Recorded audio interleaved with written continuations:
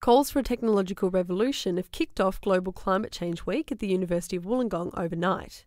Former federal Liberal leader, Professor John Hewson, says changes need to be made urgently to address the issue. The response I expect to climate change is something of a technological revolution, not just in renewables but in alternative technologies, energy efficiencies.